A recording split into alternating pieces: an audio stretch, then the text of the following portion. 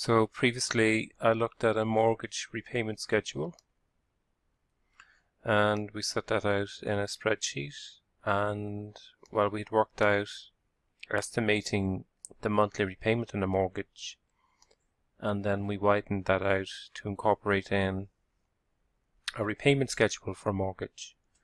So if we freeze the panes one more time, back unfreeze and set out again.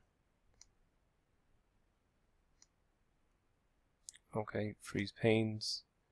We can see here that over the life of the mortgage, the value of the interest component declines, the value of the principal component of the mortgage repayment increases, and the balance ultimately falls to zero. So it's quite a dynamic. Even though the payment itself is fixed, internally the interest and the principal components and the balance is always changing over the life of the mortgage. Now to set that out in C++, I'm going to use Xcode. So I'll go into Launchpad and we launch Xcode, and that may take a moment, so I'll pause. So I'm going to create a new Xcode project, and I want to make the same type of estimation but in C++, and the compiler is in this instance Xcode. So create a new Xcode project, and that takes a moment, and I'm going to use code from Andy James Duncan, so we'll see that in a moment. So okay, application, command line tool, application OS X, next. The language we're using is C++, and we'll just call this very simply mortgage schedule, because that's what we want to work out. Next. And we'll create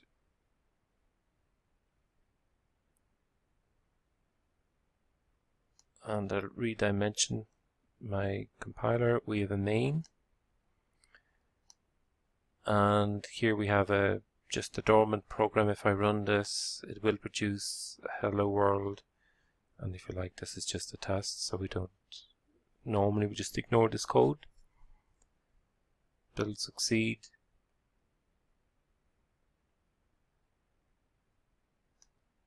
And we got some output, but that's not the program I want to run. I want to run a program that estimates the repayment on a mortgage, and then builds out a payment, interest component, a principal component, and recalculates the balance over a 360-month period. Now, as a reference, I'm going to use Andy James Duncan, lesson 8, and he has already a video clip that sets out his technique, which is a very good introduction into C++. And he's taken some code, set up some code here that performs the mortgage calculation. I'm going to take his code, and I've lightly edited the code, and I'm going to set it up in our compiler. So to view that, we'll open up just a Word document where I basically have rewritten Andy's program. So I'll just pause for a moment while that's opening. Okay, so the Word document has appeared, and let's just widen that up, and we'll just take the code, and I've included in the web reference as well in this program. So I'll just copy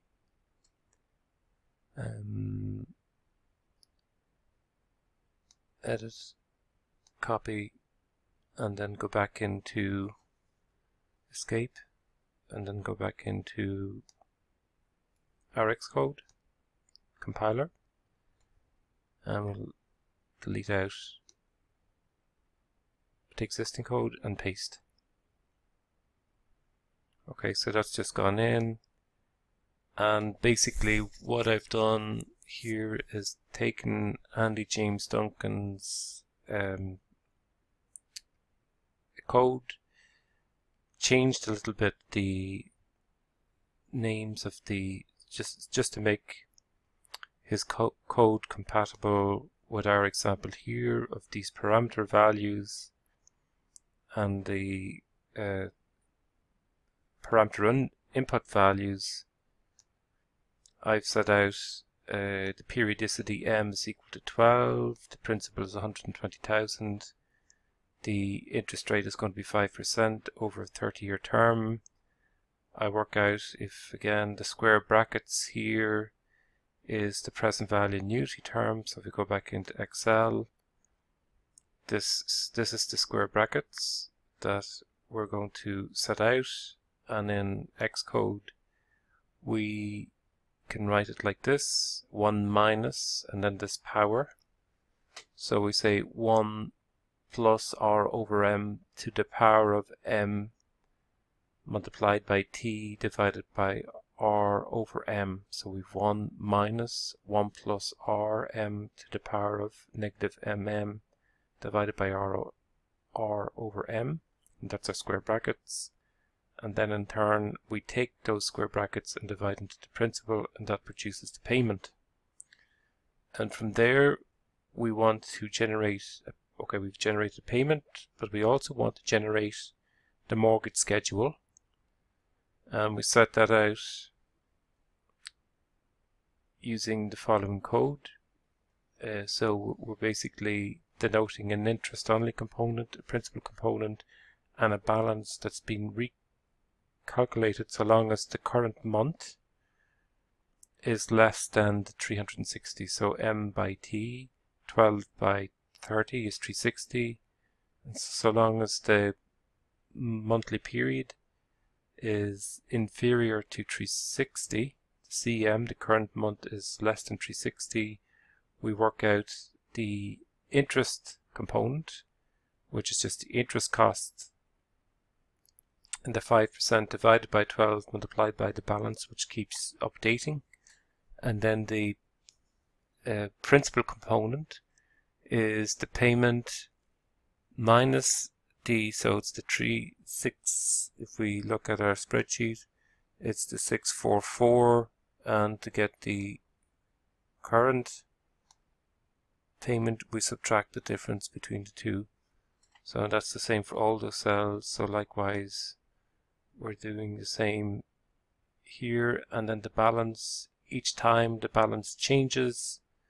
So once we've worked out the principal component, we subtract that principal component from the balance, and the balance comes down.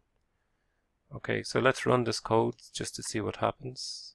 And again, it's the same structure as set out by Andy James Duncan. The only difference here emerges in terms of just slight renaming the variables.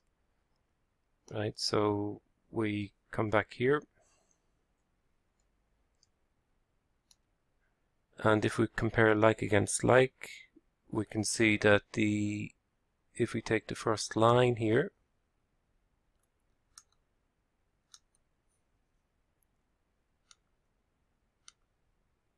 copy, and go back into our spreadsheet and just paste,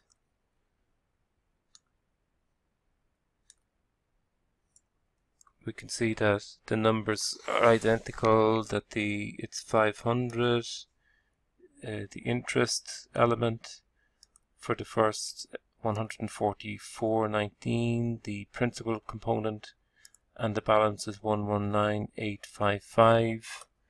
And then as we go towards, as we come down, if we take the last payments here,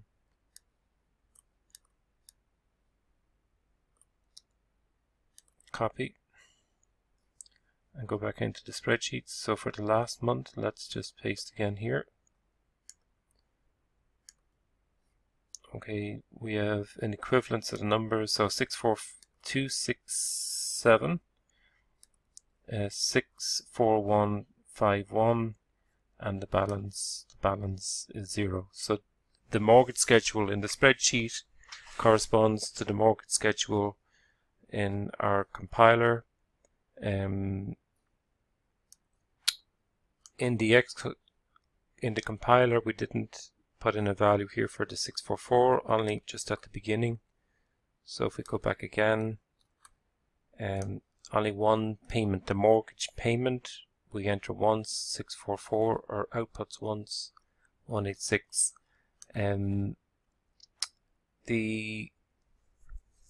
Here you might notice also that the level of rounding is to 3 decimal places. We could have changed that to 2. Let's just run that again, see what happens. Build succeeded. And now notice, since I've changed this set precision to 2, we're getting the level of precision here going to 2 decimal places. And of course, if we take the values again, just to verify, copy and paste in our spreadsheet.